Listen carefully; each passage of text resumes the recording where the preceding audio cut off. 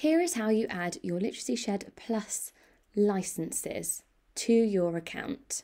This is a video for schools who have not ever made groups or classes within the system before. You will need to make classes within your school and then assign the licenses to your classes.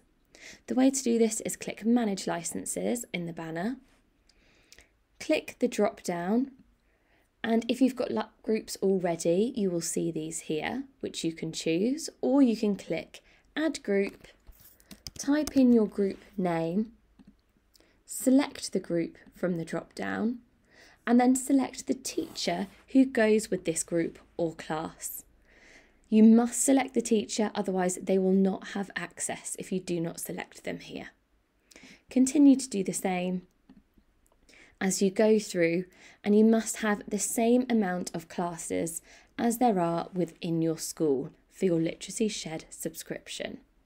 As soon as you've done this, you'll be able to see in the group section the teachers and that they have got a Literacy Shed Plus licence.